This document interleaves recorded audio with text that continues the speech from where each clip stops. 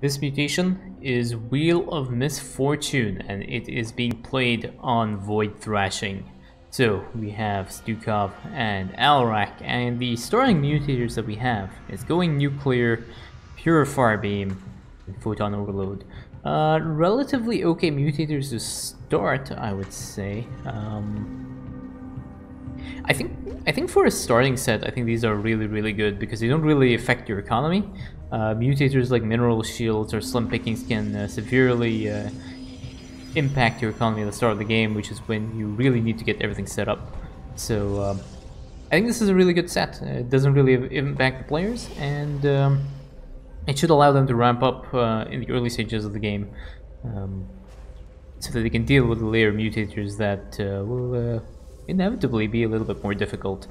Purifier Beam is kind of annoying, but again, it's going to be parked in the enemy base here until someone moves out. So that's all okay. So Alarak is taking his fast expand over here now. Standard Photon would expand here. And production-wise, let's have a look at the player production. We have a bunker already coming up for Stukov, which is really good. So you'll have a few more infested.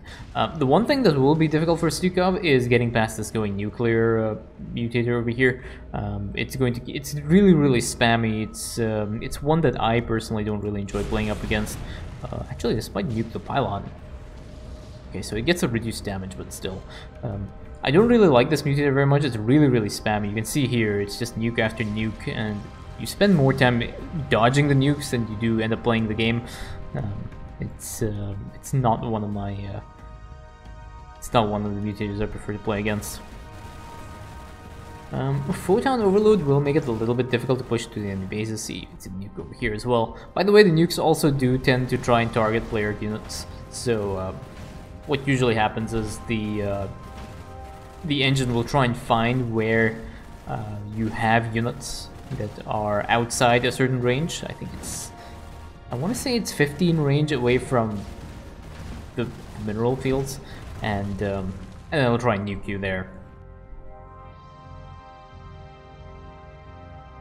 First attack wave has spawned over here now, and we have a bunch of zealots. Zealots are actually kind of good, but they gotta make short work of the few infested that were standing on this side. So we do have an infrastructure that comes down, and that will be enough to clear up these zealots on this side. We actually got a very nice surround around that zealot, so extra damage, all is good. And Alarak is out now, and he is ready to try and take out that Void Thrasher. Although I do have a feeling he might actually end up getting nuked. Apocalypse does come down. They do kill off enough units right now to manually trigger the Void Thrasher. So the Void Thrasher spawns, and they don't really want to waste the timer on the Apocalypse. Purifier Beam is over here now, and is going to start harassing these players. But this Void Thrasher should go down relatively quickly. And Going Nuclear is now gone, but now we have Void Reanimators, and the first Void Reanimator spawns at the 2-minute mark, which means Void Reanimators have already spawned and they will be out. So the players will have to be a little bit careful to make sure that the Void Reanimator doesn't sneak past this Apocalypse over here, which is getting roasted by the Purifier Beam. That was actually kind of close there. For Alarak, he's kind of getting focus fired down by some Immortals over there. The other thing that's going to happen is these Void Reanimators, because they spawn from enemy structures, they could spawn from anywhere on the map right now. So it's very nice attacks here by Alarak, but I think he might be going down at some point. Oh, very nice destruction wave there. He kind of manages to sneak past. But yeah, so there'll be a Void Reanimator that'll spawn on this side, and it'll start sending a trickle of those units that he's killed off. So personally, I'm not sure if I would have pushed into that base right here, because you can see over here now what's happening, right? This Void Reanimator, there's a Void Reanimator over there that's rezzing these units that Alarak was harassing. So it was a good idea at the time, but I think it may have made the mission slightly more difficult. I would have very much preferred like Stukov to put down his defenses first before attempting to push. This next attack wave has spawned over here, so we have Zealots and a Scout, which means we're dealing with Skytoss carrier. Alarak does end up getting smoked by that attack wave though, but there is a Photon Overcharge on this tech lab for some reason. Much better to Photon Overcharge the barracks instead, because it has more HP, but That is okay. The hive cluster is under You can see these units are there, and they're getting rezzed by this reanimator that's parked over here. This is why I personally would not have taken out those units. But there is a large number of pings there on the Void Reanimator. Kill that Void Reanimator! And eventually the Void Reanimator will die if he stops rezzing stuff, which he's not going to do. But there is another bunch of infested. There we go, kill the Reanimator. And yeah, there we go. Down goes the Reanimator, and now this is okay. But I'm pretty sure there'll be another bunch of Reanimators that'll be spawning on that side. Alarak has completely taken his expansion. Just checking Stukov as well. Stukov is pretty much almost done, and now we have Slim Picking. So this one is again one of the more difficult ones to deal with. Unfortunately for Slim Pickings, is it permanently impacts the mineral field, so you have reduced amount of minerals for the rest of the game. So you end up being able to mine out very, very quickly after the Slim Pickings mutator ends, because it does not reset these mineral fields to their regular quantities. So now the players are on a timer. There is another Void Reanimator on this side that ends up getting killed by the Apocalypse and Alarak. But yes, the players are now on a timer because these mineral fields are now have now been reduced to 1,500. So when Slim Pickings disappears, the SCVs and the workers will start mining normally, but the total number of minerals does not get reset back to its normal value, so it remains at 1,500. Eventually, it means that these mineral fields are going to mine out very, very quickly. So the players are now on a timer. Another attack wave has spawned here. Attack wave does end up going down to at least the ground. There is still no anti-air, but there is one tech lab over there that's being cast with photon overcharge. Another one goes down as well. I think that may have been a little bit extra, but there we go. So the Void Reanimators are gone now, so that's the last guy that needs to be killed off, I believe. But we have Orbital Strike and Diffusion now, which Diffusion is really, really nasty. It does make it significantly more difficult to push into enemy bases, and you gotta kind of be careful when you are pushing into something like Alarak. You can see how much damage he's taking just purely through the Diffusion mutator, because Diffusion spreads the damage equally among all units within a certain area of the damage being dealt. So it is a relatively unpleasant mutator. Not as unpleasant as something like Double Edged, but still there. Anyway, we have Ascendance now for Alarak, which is really good. Hopefully Alarak will be able to buff these ones up. Orbital Strike gets targeted on these Ascendants.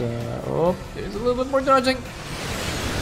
And I think one Ascendant went down in that. Yeah, one Ascendant just gets smoked with the Orbital Strikes there. Alarak almost dodged all of that, but I think he was really paying attention. Oh, and we have Black Death now that has come out. So Diffusion goes away. Black Death is now in rotation here. Black Death is currently bugged with the Ascendants, at least as of the time of this patch. And what Black Death does is it actually compounds with the Avenger stacks for Ascendants. So if they get hit by the Black Death mutator, or if they get hit by the Plague effect, you can pretty much expect the Ascendant to just evaporate. It dies really, really quickly. But we have an Apocalypse that has come up here, and that goes. It takes out the Void Thrasher, and there are a few air units here that are still harassing this Apocalypse. It does get the Plague mutator. A last barrage of missiles come out, but that is not enough to take out the some of the scouts here. These scouts are going to make their way towards the player's base. Over here, Stukov is not really affected by the Black Death mutator, so that works really well for him. Stukov is generally really good against most mutators, except for something like Transmutation. I think Transmutation is one of the mutators that really gives Stukov a hard time, because he ends up feeding the enemy units. But over here, there should be enough defenses to take it down. So Slim Pickings is gone, and now we have Remove Unseen, which means everything else is cloaked. So it does not appear that our commanders have any detection. But let me just go over here to this side and show you what these mineral fields are. See how these mineral fields now are normal, but their minerals are still at 1,300. They do not get reset. So this is why I was talking about them being on the timer. So these SCVs now are going to be mining like normal, but these mineral fields are reduced in terms of the minerals they have. So yeah, our players are on a timer right now. So we move unseen as over here, and everything now is cloaked, which will give them a lot of problems. You can see there's some cloaked units on this side as well that Stukov is not able to deal with, but we have a Havoc in the front line now, and the Havoc goes down and spreads the Plague Mutator to a bunch of other units, but a large number of Psionic Orbs just get thrown into the enemy base, essentially one-shotting a lot of the units there. But there is a Hybrid Dominator. You can kind of see its effect over there, which is kind of funny, but yeah, there needs to be some detection. The Havoc is providing enough detection over here now to deal with that. We now have a Time Warp Mutator that has been added. That one is actually really good. It's a very good reprieve for the commanders. It's a really easy mutator to deal with. Yeah, the Plague Mutator on this side is going to kill off a lot of these Ascendants very, very quickly. So all these Ascendants are pretty much all going to go down. Because, yeah, they just get eaten through their shields. And, yeah, there we go. All those Ascendants have just end up getting killed off by the Black Death Mutator, which is, again, really nasty. Alarak also has the Plague, so he's gonna die at some point. I believe not before he is going to be taking out some of these units over here. Void Thrashers as well. So yeah, a total of... it says only 2 Ascendants. I guess the Black Death Mutator doesn't really count as a kill. That's probably why these Ascendants are not being displayed. But, yeah, there we go.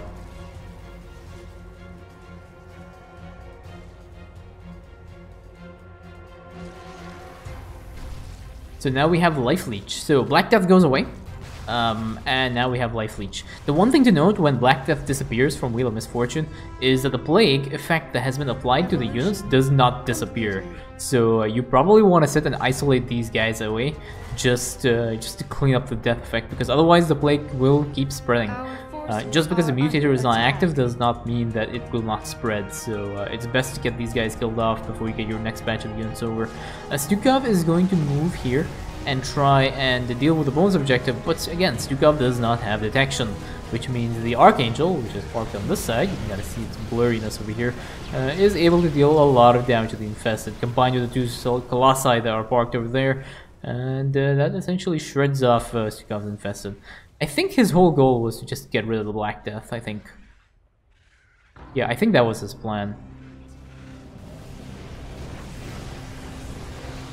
But yes, the We Move Unseen Mutator is the next one that'll get cycled out, so that'll be a little bit better. Life Leech does make it a little bit more difficult. It makes these units significantly more tanky because they end up healing their HP as they deal damage. But again, we have another bunch of Ascendants over here, and they are okay. So right now, We Move Unseen disappears, and we have Temporal Field, which is again a really easy mutator to deal with as long as you're paying attention to the map. We have Time Warp, Life Leech, and Temporal Field. Life Leech being the only one that's a little bit difficult, but this is a very, very lucky combination for the commanders because they're able to push relatively easily, and if they hurry, they will be able to clear this mission before the next mutator comes around. Because the one thing about Wheel of Misfortune is you do not want to end up with a difficult set of mutators. So as soon as you see an easy scent, you kind of want to push as hard as possible and clear the mission as much as you can. Otherwise, you can end up struggling against things like propagators and just die and all sorts of other nasty stuff. So you can see over here, both commanders are making a very, very strong push into clearing. There is an Alexander that comes down and it starts dealing damage to these Void Thrashers, but there are 2 Hybrid Dominators on that side. They seem to aggro the Colossi that got mind controlled by the Alexander, so that kind of works out for them. Well, 2 of these Void Thrashers have gone down right now. Ascendant's focus fire down the Dominator with a Mind Blast. Dominator evaporates right there. And as you can see, they're propagators. That's exactly what I was talking about. You do not want mutators like that in the set. So the propagators will start spawning from that enemy base. So very, very important to clear because propagators does give Stukov a lot of problems. And there we go. Those Void Thrashers go down just in time as those propagators are about to cross that bridge. And that is GG.